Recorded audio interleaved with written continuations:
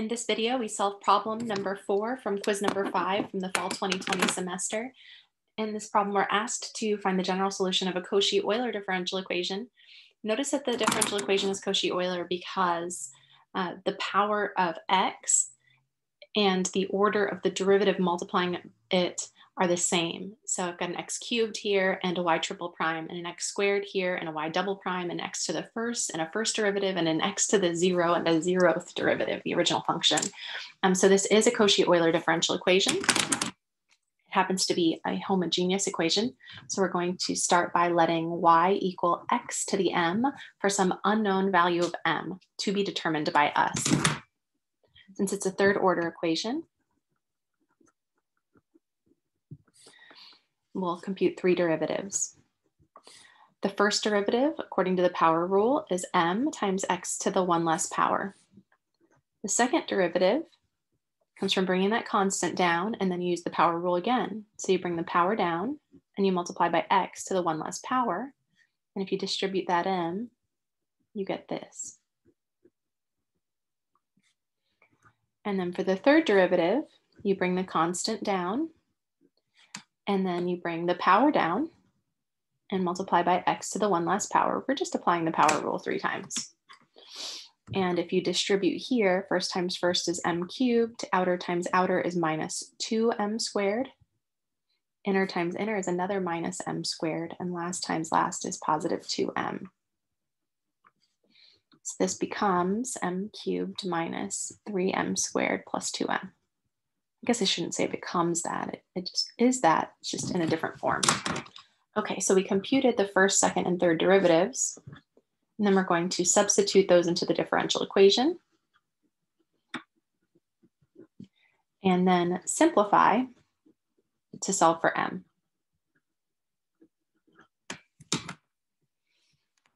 So we've got 2x cubed times y triple prime, which is this. Don't forget your parentheses.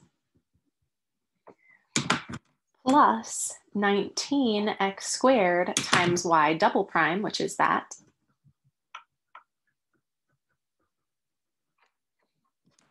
Plus 39x times y prime,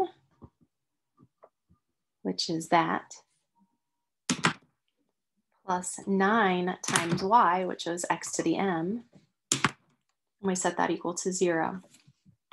Okay, now from here, notice that you've got an x cubed and an x to the m minus 3. If you add those together, or if you multiply those together, you would add the exponents and that would give you an x to the m.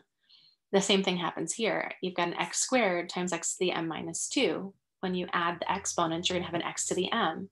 And the same thing happens here and here. That's a consequence of the fact that this was a Cauchy-Euler differential equation.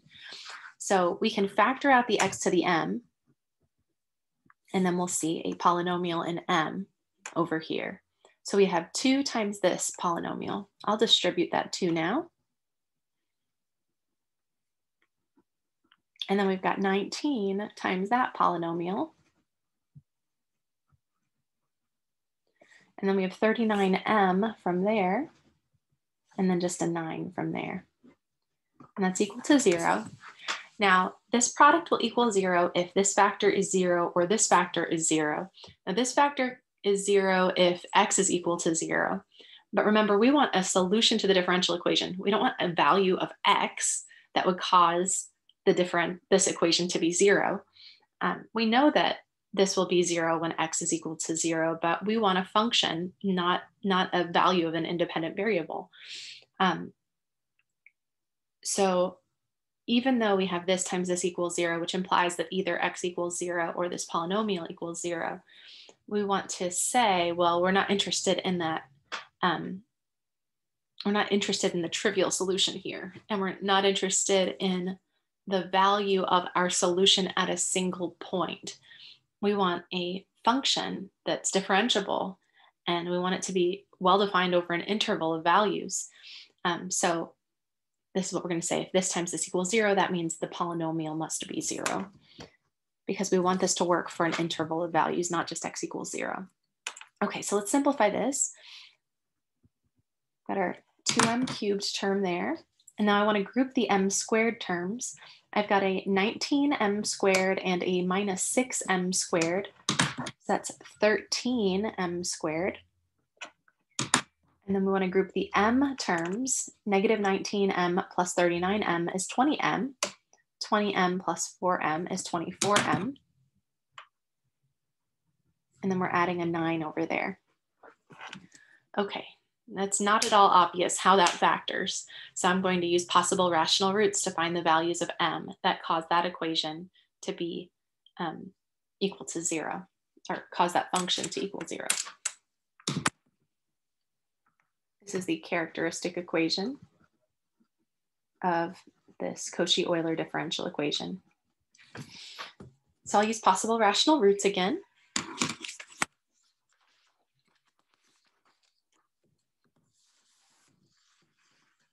Do that a lot on these problems.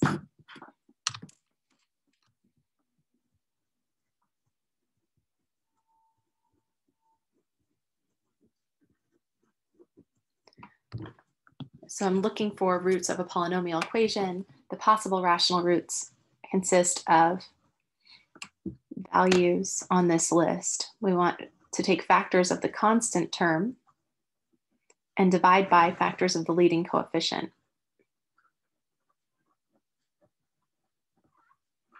In our case, the constant is 9 and the leading coefficient is 2. So we're taking the factors of 9, which are plus and minus 1 and plus and minus 9 and plus and minus 3. And we're dividing by the factors of 2, so plus and minus 1 and plus and minus 2.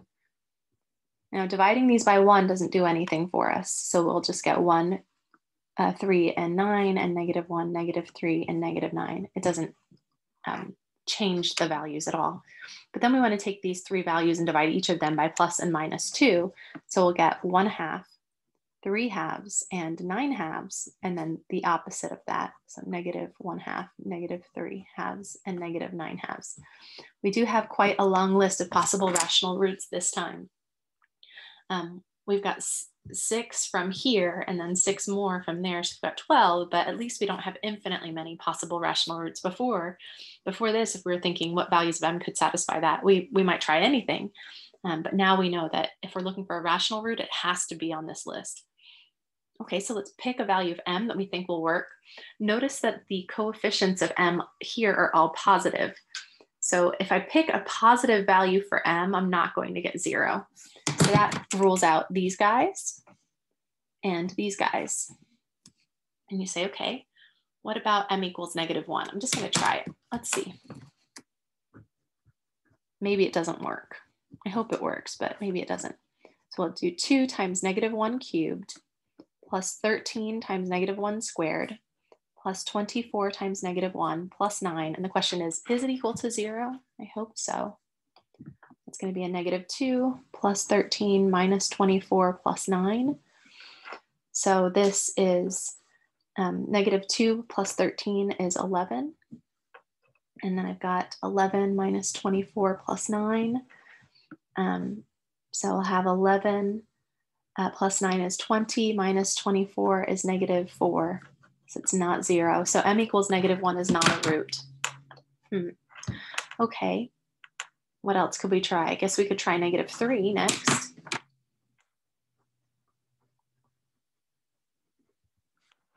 So I have 2 times -3 cubed plus 13 times -3 squared plus 24 times -3 plus 9. And so that's 2 times -27, which is -54. And then I've got 13 times 9. So that's 90 plus 27, 117. Over here, we've got minus 72. And then we're adding 9 to that.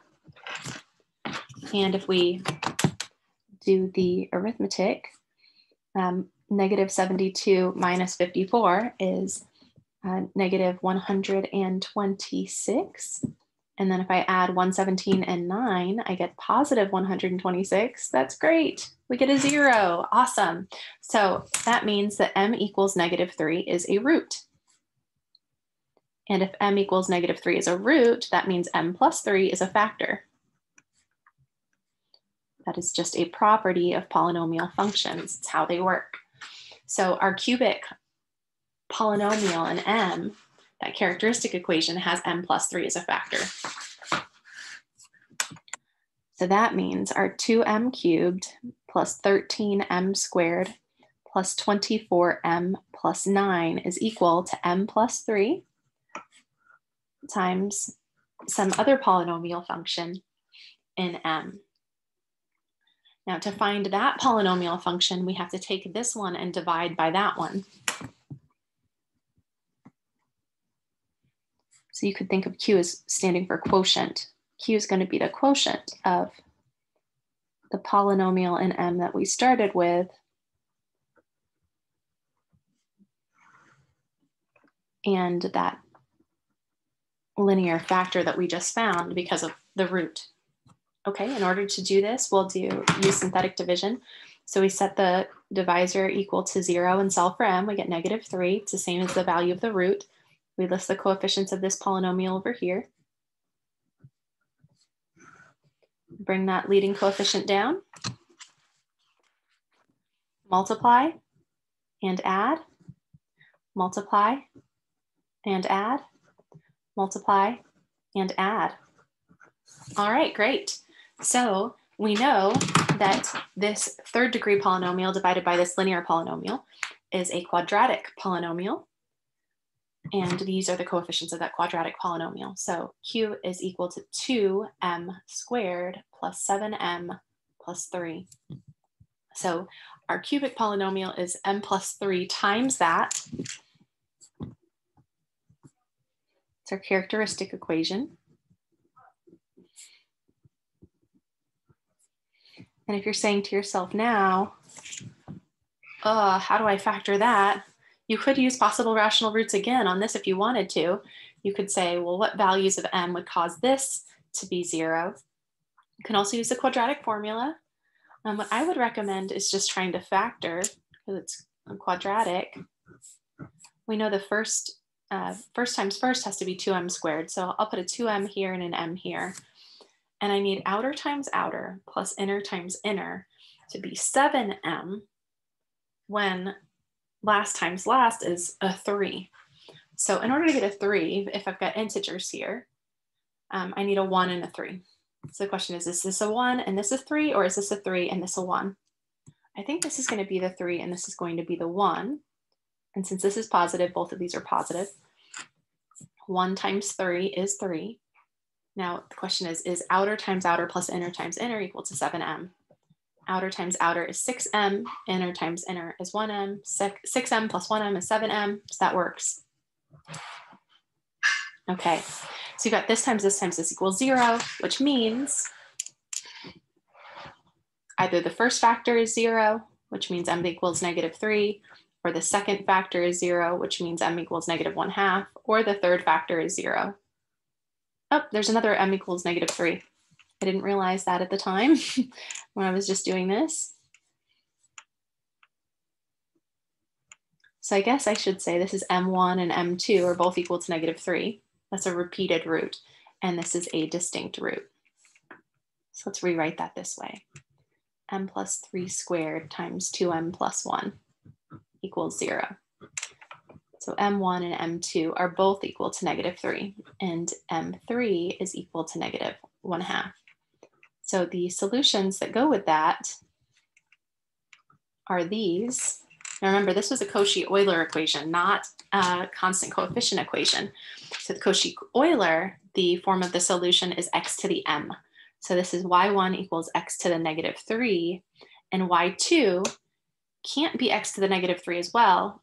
We've got to multiply by a little something extra in order to find a linearly independent solution. If we use reduction of order, we could show that the function that we need to multiply by here is natural log of x. And then over here, we've got x to the -1/2. Okay. So those are our solutions. And the general solution then must be C1y1 plus C2y2 plus C3y3 which is C1 over x cubed plus C2 natural log of x over x cubed plus C3 over the square root of x. And I think that's going to work for all x not equal to 0, and also x has to be positive because of that square root. So the interval of existence, the maximal interval of existence is 0 to infinity. Okay, we didn't quite go over all the steps in the method explicitly, but this is what we did. We said, let y equal x to the n, the third order differential equation, take the derivative 3 times, substitute, simplify, you get your characteristic equation. If this factors easily, factor it. If it doesn't, start with possible rational roots. So then we listed the possible rational roots of the polynomial equation.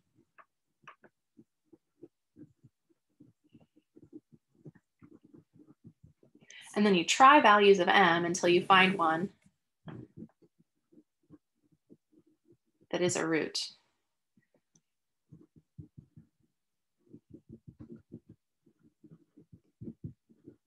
And remember what a root is.